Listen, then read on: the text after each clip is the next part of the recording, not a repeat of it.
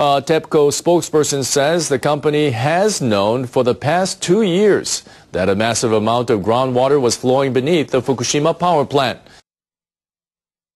A TEPCO spokesperson says the company has known for the past 2 years that a massive amount of groundwater was flowing beneath the Fukushima power plant. The official says TEPCO experts estimated hundreds of tons of the water could reach the ocean daily. The figure is based on rough records of groundwater we collected.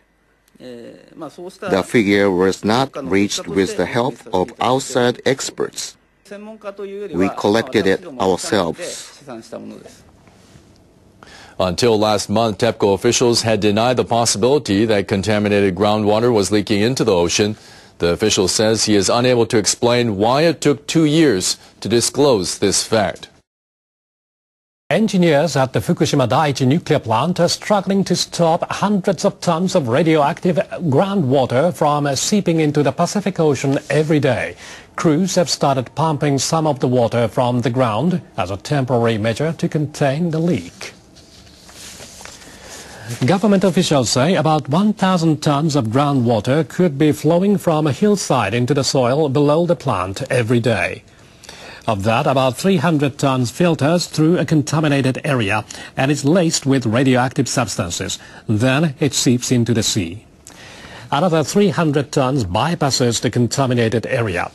The remaining 400 tons of water is leaking into the basements of the buildings housing reactors 1 to 4. That water is also contaminated, and it's being pumped out and stored. Crews at the plant have been injecting soil-hardening chemicals into the ground on part of the site to stop the water leaking into the ocean. But there are concerns this effort may be pushing water levels higher above the barrier. TEPCO workers are trying to counter this effect by pumping out some of the water from a new well. They are also planning to sink about 30 5-meter-long pipes into the ground. Workers will use the pipes to pump out groundwater starting next week. They hope to drain 100 tons per day. Long term, they are considering freezing the soil beneath the buildings. Crews would bury pipes and inside them circulate coolant kept at -40 degrees Celsius. The frozen soil would act as a dam to prevent groundwater from reaching the contaminated area. But it could take 1 to 2 years to complete the project, and maintaining the cooling operations will be extremely costly. Officials in charge of the Fukushima Daiichi nuclear power plant have run into another problem. They say a wall they built to stop contaminated groundwater from seeping into the sea has failed. The industry ministry estimates that 300 tons of tainted groundwater are flowing into the Pacific Ocean every day.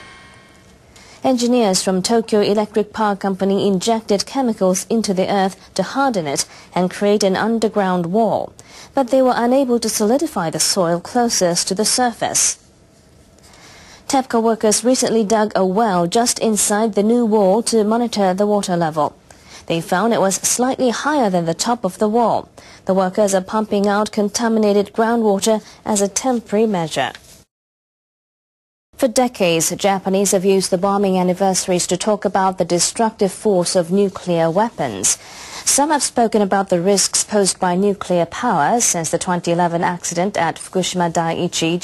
Japanese leaders are now getting more involved in the work to control the plant. And they're trying to accelerate the cleanup of contaminated communities around the damaged facility. Environment Ministry representatives say they plan to add some higher-ranking officials to the workforce of 430 government employees assigned to the cleanup. The new additions have expertise in public works projects and land purchases. They'll take the lead on the difficult task of building intermediate storage sites to hold contaminated soil and other waste. Municipal leaders are reluctant to allow the facilities to be built within their borders because of fears about radiation. The industry minister says the government will take the lead in drafting a new plan to completely halt the leakage of contaminated water.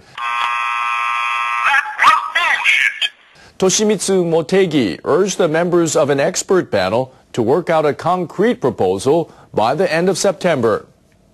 We have to speed up our efforts to compile feasible measures, including the possible release of water below the legal limits of contamination into the ocean.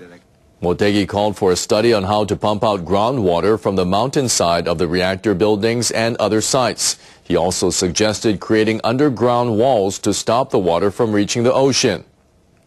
In May, TEPCO officials announced a similar plan to release groundwater into the sea before it gets into the plant's compounds. Fishermen are against the idea. They say it's hard to tell groundwater and contaminated water apart.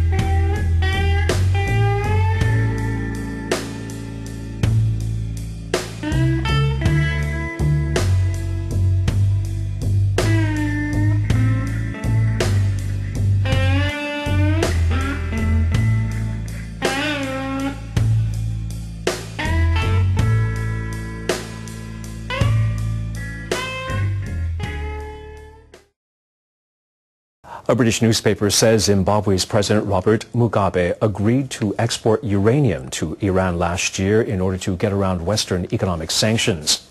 The report appeared in the Saturday edition of The Times. The newspaper quotes Zimbabwe's deputy mining minister as saying Mugabe proposed the deal to former Iranian President Mohammad Ahmadinejad 3 years ago. The minister said the government needed the deal with Iran because it was facing a shortage of cash brought on U.S. and European sanctions, including a ban on international trade with Zimbabwe's mining industry. The sanctions were imposed after Mugabe ordered a crackdown on opposition activities. According to The Times, experts think the Zimbabwe uranium will be costly to extract as it contains many impurities. They also say it may not be ready for export for some time. The news surfaced about 1 week after Iran's new president Hassan Rouhani took office. Western countries welcomed Rouhani's expressed readiness for serious talks to resolve the dispute over the country's nuclear developments. Leaders in North Korea may be stepping up their nuclear weapon program. A U.S. think tank says satellite photos suggest they've doubled the size of their uranium enrichment plant. Researchers say the North Koreans may now be able to build 2 weapons a year. The researchers work at the Institute for Science and International Security. They analyzed satellite photos of a uranium enrichment facilities in Yeonbyong. The photos were taken from March to July. Photos from the end of July show the North Koreans had almost doubled the floor size of their uranium enrichment building. The researchers say workers are building another facility nearby. They say that facility may be connected with the production of fuel for a light water reactor. North Korean officials say they need the reactor for power generation. North Korea disabled the Yeonbyong complex under a 6-party agreement in 2007. They've since announced plans to restart an experimental reactor there and expand their nuclear development program. Some survivors of the Nagasaki and Hiroshima bombings are celebrating victory in their battle to get government help. They spent years fighting in court to get officials to recognize them as sufferers of radiation-induced illnesses. Now, Prime Minister Abe says they've won. We won't appeal the court ruling recognizing the plaintiffs as suffering from radiation-induced illnesses. 8 A-bomb survivors won a court case earlier this month. Judges ruled their illnesses were caused by radiation from the bombs. Government officials had denied any connection between their illnesses and the bombings. A government survey has found that more than 70% of the Japanese are satisfied with their lives. The ratio is up for the 5th consecutive year. The Cabinet Office conducted the annual survey in June, covering 10,000 people aged 20 or over. 6,075 people responded to it. 71% of the respondents said they are either satisfied or somewhat satisfied with their lives, up 3.7 percentage points from the previous year. 22.2% said they were somewhat dissatisfied, and another 5.3% said they were dissatisfied. Those polled were also asked what they would like most from the government. Better social security programs such as healthcare and old age pensions topped the list at about 66%.